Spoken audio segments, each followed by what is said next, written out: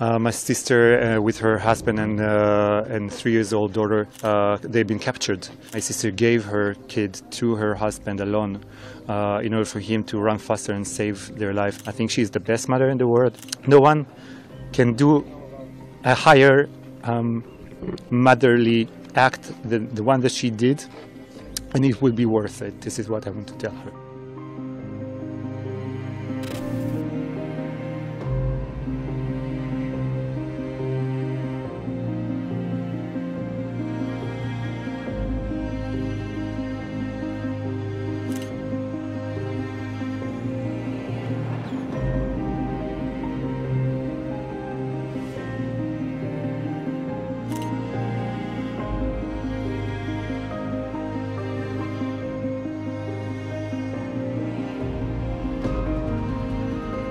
My sister with her husband and 3-year-old daughter came to visit her parents-in-law and meet her also sister-in-law for Shabbat dinner. They've been captured from their house, from the shelter of their house in Saturday morning, and along with her husband and their baby, they've been taken inside a car towards Gaza they've been kidnapped, and they managed to run out of the car, trying to save their lives, their daughter's lives. Along the ran away from 4 terrorists shooting and running after them.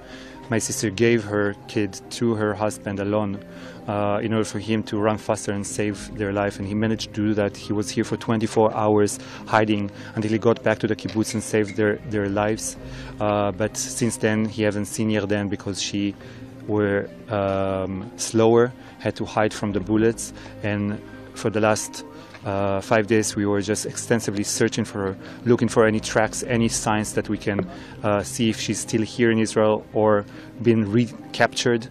We understand now because of the findings that we have, that she's most probably not here, been recaptured, now been held hostage inside Gaza, probably with her sister-in-law Carmel, mother-in-law Kinneret.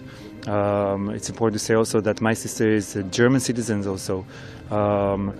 So we're talking about 3 women here, only from our family, along hundreds of other hostages being inhumanely taken to Gaza to expand the most inhumane massacre that happened in this kibbutz, in this area. How many total family members have you taken?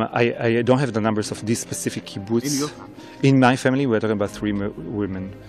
3 women. Your message to your sisters and family members? My message to my sister is that we'll get her back. I think she knows that we are strong.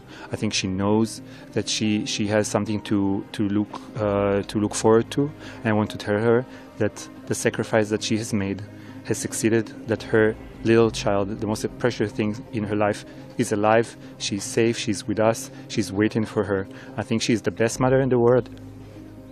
No one can do a higher motherly act than the one that she did, and it will be worth it. This is what I want to tell her.